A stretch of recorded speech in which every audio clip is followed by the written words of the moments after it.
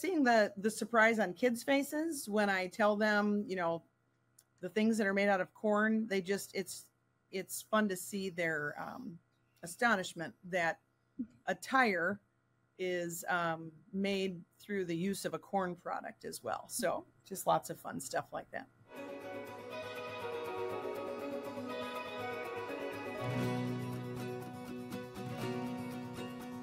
Hi, I'm Lindsay Croak. I'm the Communications Director at Illinois Corn, and today we are joined by Sherry Spencer, who's an Ag in the Classroom teacher for Kankakee County Farm Bureau, and Cole Roche. Thank you guys for joining me today.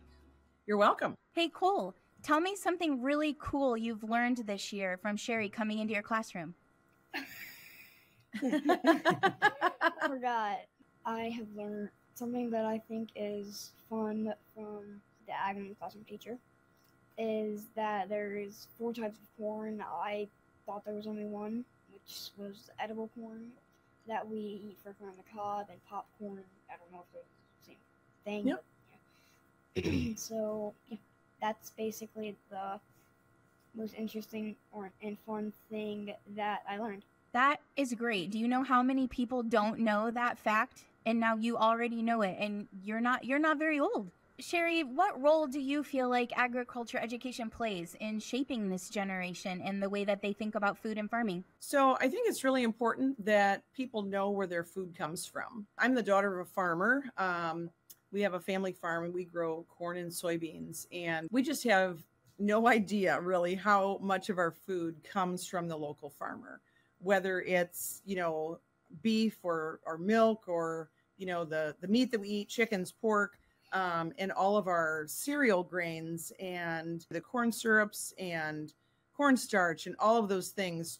It's unbelievable that so many products come from those small corn kernels. So just teaching kids where their food comes from has been enjoyable, and kids really have been quite amazed.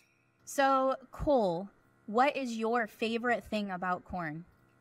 I like the flavor and the taste. The flavor and the taste. Way to go. Sweet corn, that's your favorite? Popcorn. Oh, popcorn. Ooh, do you use like a certain flavoring or just butter? I'm not really a condiments guy. He's not really a condiments guy. Okay, all right. Good to know. I'm glad to learn something about you today. That's amazing.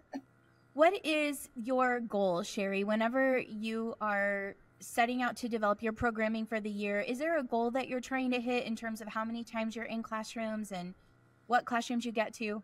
I have reached out to every school in our county, and I am in 14 of the 18 districts or schools. There are more schools than that, but so I see about 700 students every month, and so that's my goal, is to ideally to get into every school. And so I'm happy to be in 14 schools and or districts, and that's 38 classrooms total that I'm in.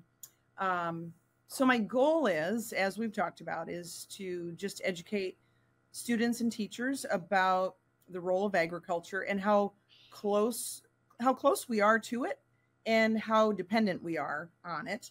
But then I also want to expose kids to career options. So let's say they are interested in agriculture, but they aren't from a family farm. There are still lots of ways that they can work in the field of agriculture. So like with my corn lesson this month, we talked about how technology is a huge aspect in the family farm. My cousin Paula drives our combine because she's the family member that knows how to run all that technology and keep, the GPS and the satellite systems all hooked up. And so we talked about technology as an option for kids that might want to pursue a career in agriculture, but they don't live on a family farm.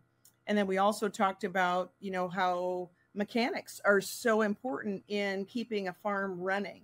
And I mentioned one morning before I went into the classroom, there was a mechanic in our backyard that had to come out early in the morning to work on the combine so that we could return to harvest. So there are lots of career fields in the field of agriculture that kids can consider as they develop their skill set moving on in school.